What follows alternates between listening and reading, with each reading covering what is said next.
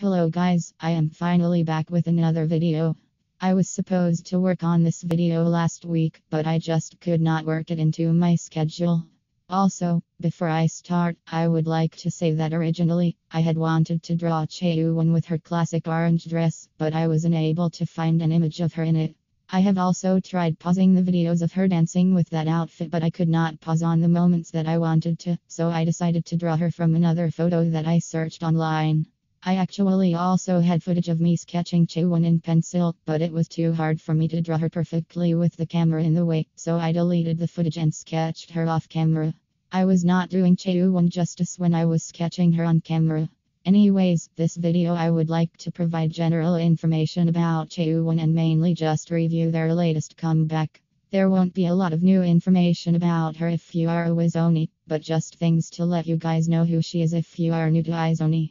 Also, I was thinking of drawing the other members from this comeback as well because I think that they look so amazing in this comeback. But I might not be able to draw all of them because I might burn myself out trying to draw 11 more members, so it is best for me to draw the members I think really stand out in this comeback.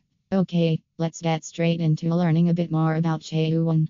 Chaewon's full name is Kim Chaewon. She was born on August 1st, 2000, which makes her 19 years old as of the making of this video. She is a Korean idol signed with Woollim Entertainment and managed by Off the Record Entertainment while with her group. She was a contestant on Produce 48 and was ranked 10th in the final lineup, which allowed her to debut in Izone. Some of her nicknames are Angel Chaewon and Fairy Chaewon, which I completely agree with. She is also the lead dancer and lead vocalist of her group. Her official color within the group is mint. Note: please correct me in the comments down below if any of this information is wrong.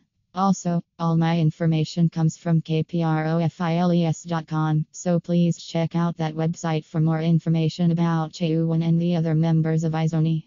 Now let's move on to talk about their latest comeback, Fiesta. My first impressions was I totally loved it and was so into the song when it came out. Honestly, I knew that I would love the song because I saw the trailer and I was pretty excited for this song to come out. Also, ever since this song came out, I have been listening to it on loop. I loved all the outfits that I saw in the music video as well. Let's be honest, almost always I am pretty sure their outfits are always on point and elegant. I would like to mention that my favorite outfits that I saw on when they performed their comeback stage were the outfits from February 23rd in XxJudeso stage and their outfits that they wore on the thumbnail of their music video. I just love Izone's concept and I love how their title songs exude elegance and beauty. I mainly say this for their Korean title tracks because those are the ones that I mainly listen to. Fiesta definitely hits me in all the right places for a song.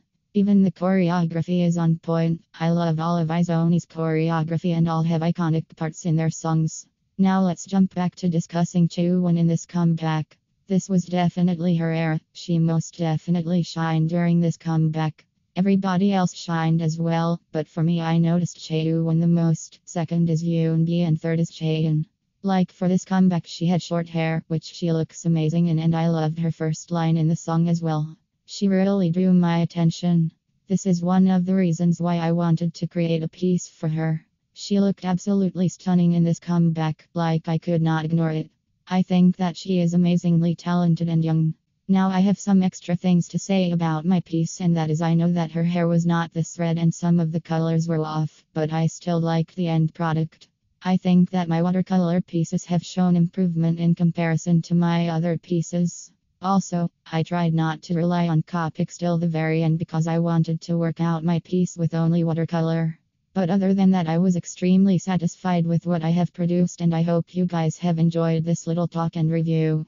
I know that this video is pretty short. I honestly thought that it would be longer, but I like that it is short, sweet and simple. Please join me in my next video, which I hope to produce soon. I hope you guys are having a wonderful day. All in all, please follow me on my Instagram at XxJudeso.oxX. I will see you in the next video.